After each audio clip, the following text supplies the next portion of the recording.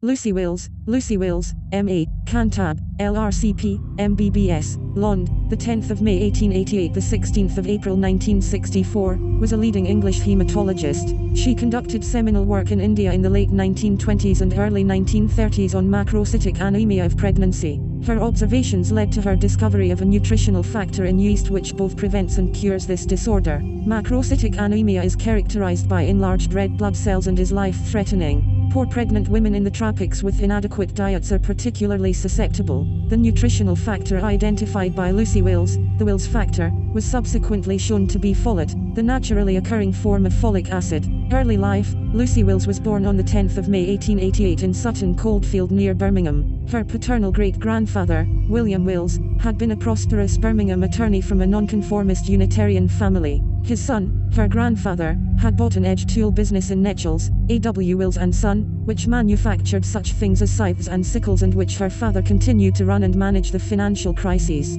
The family was comfortably off. Lucy Wills' father, William Leonard Wills, 1858-1911, was a science graduate of Owens College, Manchester. Her mother, Gertrude Annie Wills N.E. Johnston, 1855-1939, was the only daughter, with 6 brothers, of a well-known Birmingham doctor, Dr. James Johnston. The family had a strong interest in scientific matters. Lucy Wills' great-grandfather, William Wills, had been involved with the British Association for the Advancement of Science and wrote papers on meteorology and other scientific observations. Lucy Wills' father was particularly interested in botany, zoology, geology and natural sciences generally, as well as in the developing science of photography. Her brother, Leonard Johnston Wills, carried this interest in geology and natural sciences into his own career with great success. Lucy Wills was brought up in the country near Birmingham, initially in Sutton Coldfield, and then from 1892 in Barn Green to the south of Birmingham. She went at first to a local school called Tanglewood kept by a Miss Ash,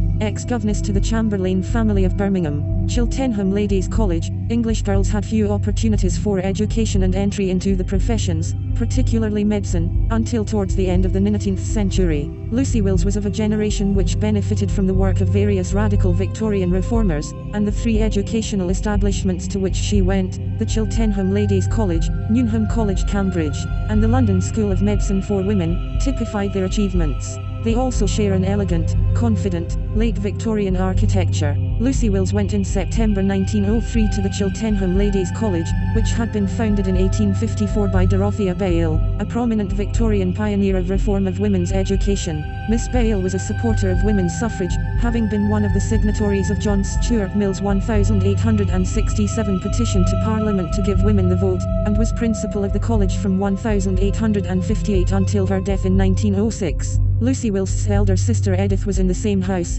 Glinley, 2 years ahead of her. Glinley was then more expensive and socially exclusive than the other houses. Miss Bale created a school which, while being socially and intellectually privileged, was radical and progressive. It provided girls with a high standard of academic education in which there was a strong emphasis on science and mathematics. It encouraged independence, public-spiritedness, and ambition in professional and academic life. Marion Russell Watson, a protégée of Ruskin's, attended the school and Ruskin donated to it a number of important and valuable books and manuscripts. Lucy Wills' examination record was good. She passed the Oxford Local Senior, Division I in the autumn of 1905, the University of London, Matriculation, Division II in the autumn of 1906, and Part 1, Class II and Pally, exempt from Part II and additional subjects by matriculation. London, Newnham entrance in 1907. Newnham College, Cambridge. In September 1907, Lucy Wills went up to Newnham College, Cambridge. Newnham was the second of the Cambridge women's colleges. Churton had been established in 1869, Newnham in 1872, mainly because of the pioneering work of Henry Sidgwick, then a Fellow of Trinity. He died in 1890, but his widow Eleanor was principal of the college when Lucy Wills arrived. Eleanor's brother Arthur Balfour had been Prime Minister from 1902 to 1905 and sometimes visited the college when Lucy Wills was there. Newnham's first principal, Anne Clow, and the Sidgwicks all shared a commitment to the higher education of women in a college with no particular religious affiliation. Newnham and its founders had to struggle for recognition from the Cambridge University authorities. The university allowed women, then from the two colleges of Cheltenham and Newnham, to sit its examinations, but refused to grant them full degrees until 1948. At Cambridge, Lucy Wills was heavily influenced by the botanist Albert Charles Seward, and also by the paleobiologist Herbert Henry Thomas, who worked on Carboniferous paleobotany. Lucy Wills finished her course in 1911 and obtained a Class 2 in Part 1 of the Natural Sciences Tropics in 1910 and Class 2 in Part 2, Botany, in 1911. Because she could not receive a degree, she received a certificate that she had taken and been successful in the Tropics exams. In 1928 she received the titular degree of M.A. Cantab, a stitch between certificates and full degrees which operated from 1921 to 1948. 1911 to 1914, in February 1911, Lucy Wills' father died at the early age of 52. She had been very close to him and his unexpected death probably affected her final exam results that summer. In 1913 her elder sister Edith died at the age of 26.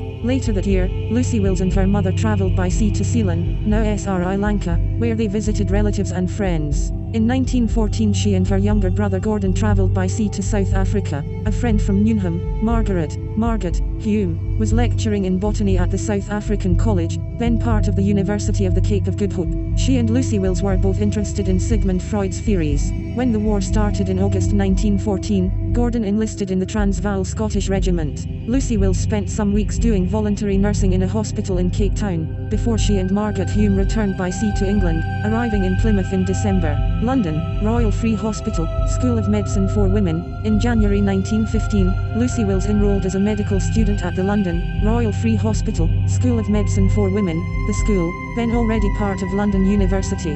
The school had been established in 1874 as the London School of Medicine for Women and was the first medical school in Britain to train women. The foundation of the school was due to Sophia Jex-Blake and her supporters. These included Charles Darwin, Lord Shaftesbury, and Thomas Huxley, together with a number of pioneering women physicians, among them the first woman in England to obtain a medical qualification, Elizabeth Garrett Anderson. In 1877 the Royal Free Hospital agreed to allow the school students access to the wards and outpatient departments, and in 1898 the two institutions joined forces with the school changing its name to the London, Royal Free Hospital, School of Medicine for Women. It became part of London University. It was in Hunter Street, next to Brunswick Square in Bloomsbury, while the Royal Free Hospital was in Gray's Inn Road, about a quarter of a mile away. The school had strong links with India, and had a number of Indian women students, including Dr. Jensha Girard, the first Indian woman to qualify with a degree in obstetrics and gynecology in 1919, the year before Lucy Wills graduated. Lucy Wills became a legally qualified medical practitioner with the qualification of Licentiate of the Royal College of Physicians London awarded in May 1920, LRCP Lond 1920, and the London University degrees of Medical Bachelor and Bachelor of Science awarded in December 1920,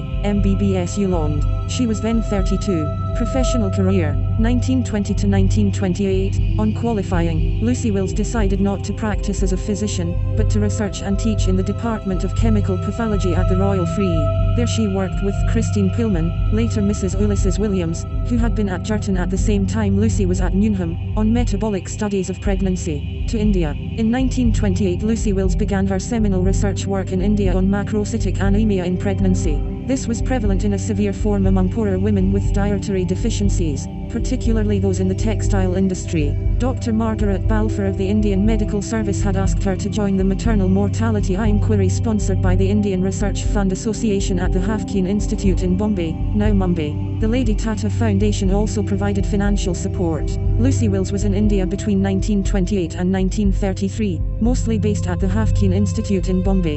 In the summer of 1929, from April to October, she moved her work to the Pasteur Institute of India in Coonoor, where Sir Robert Mickerson was Director of Nutrition Research, and in early 1931 she was working at the Caste and Gosha Hospital in Madras. In each of the summers of 1930, 1931 and 1932 she returned to England for a few months and continued her work in the pathology laboratories at the Royal Free. She was back at the Royal Free full-time in 1933, but there was another 10-week working visit to the Haematologist Institute from November 1937 to early January 1938. On this occasion, and for the first time, Lucy Wills travelled by air to Karachi and onwards by sea. The air journey in October 1937 was in an Imperial Airways flying boat, on their recently inaugurated route carrying mail and some passengers. The flying boat was a short C-class Empire flying boat, the Calypso, GAEUA. The route started at Southampton and involved landings on water for refueling at Marseilles, Bracciano near Rome, Brindisi, Athens,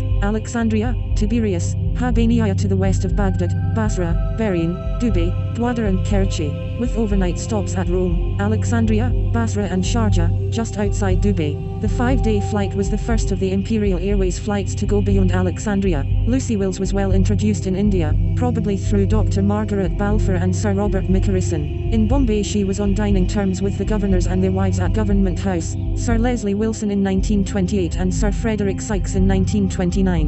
In 1929 she visited Mysore and wrote to her brother that I was most fortunate to be under the wing of Sir Charles Todhunter, who is a very important person there. Todhunter had been governor of Madras and in 1929 was secretary to the Maharaja of Mysore, then one of the world's richest men. Anaemia of pregnancy. Lucy Wills observed an apparent correlation between the dietary habits of different classes of Bombay women and the likelihood of their becoming anemic during pregnancy. Poor Muslim women were the ones with both the most deficient diets and the greatest susceptibility to anaemia. This anaemia was then known as pernicious anaemia of pregnancy. However, Lucy Wills was able to demonstrate that the anemia she observed differed from true pernicious anemia, as the patients did not have achlorhydria, an inability to produce gastric acid. Furthermore, while patients responded to crude liver extracts, they did not respond to the pure liver extracts, vitamin B12, which had been shown to treat true pernicious anemia. She postulated that there must have been another nutritional factor responsible for this macrocytic anemia other than vitamin B12 deficiency. For some years this nutritional factor was known as the Wills factor, and it was later shown, in the 1940s, to be folate, of which the synthetic form is folic acid.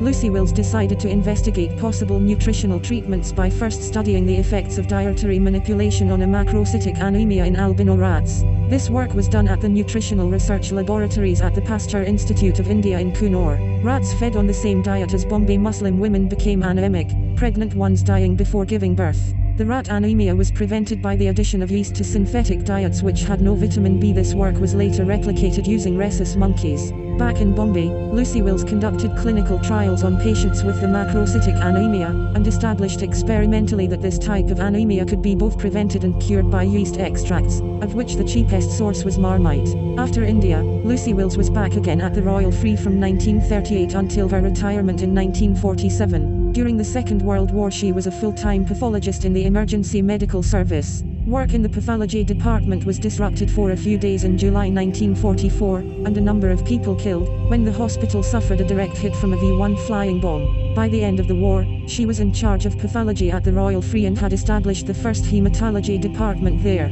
After her retirement, Lucy Wills travelled extensively, including to Jamaica, Fiji and South Africa, continuing her observations on nutrition and anemia. Personal life. Lucy Wills never married. She was of a generation, and a class, which had lost a large number of its young men on the Western Front. She was close to her parents, her siblings, and their children. She enjoyed a number of close lifelong friendships, including with Christine and Ulysses Williams, with her Cambridge contemporary Margaret Hume, with whom she jointly owned a cottage in Surrey whose botanical garden they cultivated, and with Kate Lucan, the Dowager Countess, mother of the disappearing Earl, who was a fellow Labour councillor in Chelsea.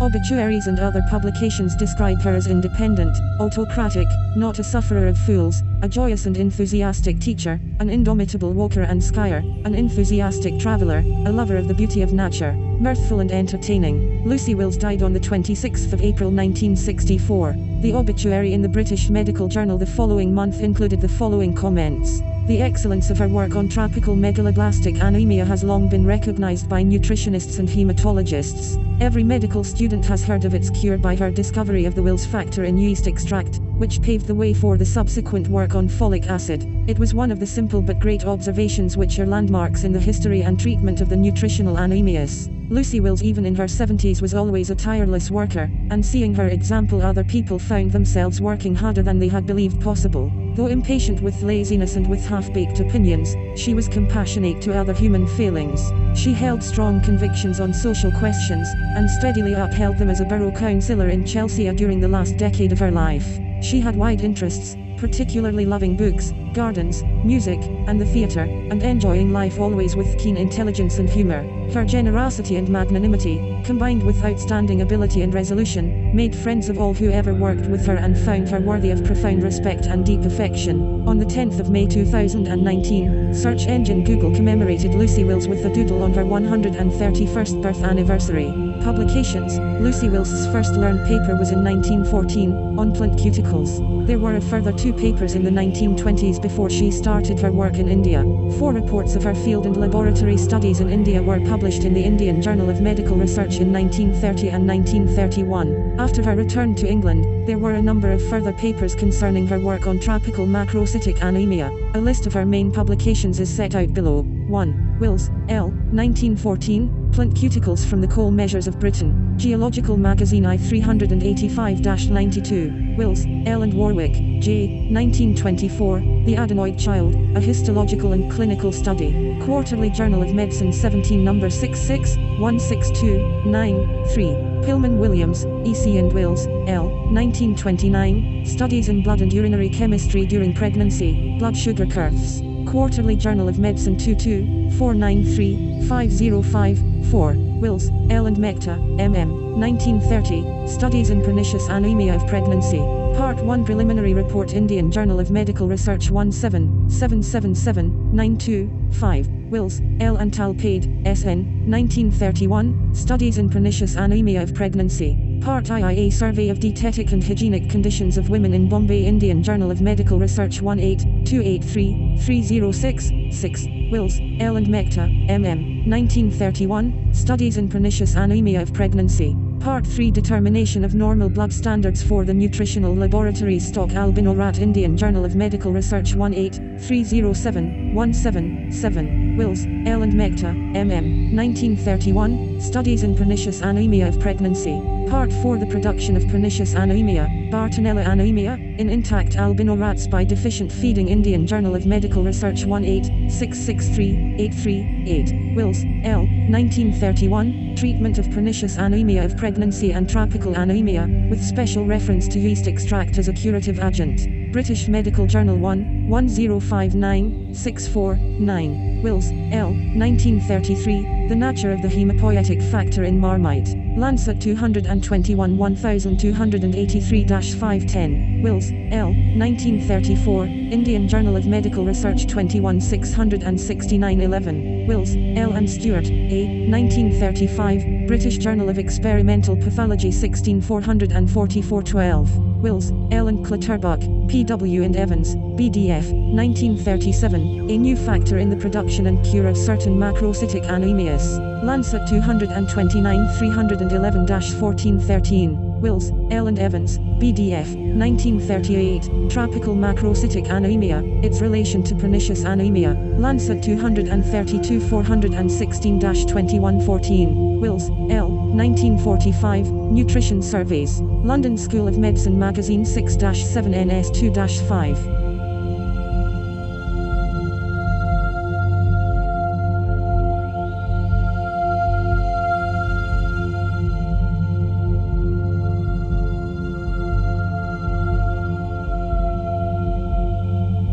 Please subscribe WikiAudio YouTube page below. Click notification or bell icon to get future videos uploaded as instant notification, and write your valuable comment, suggestion, topics you would like to cover in next video, feedback to improve in future videos. Check out channel page to get more videos and share this channel to your friends and relatives.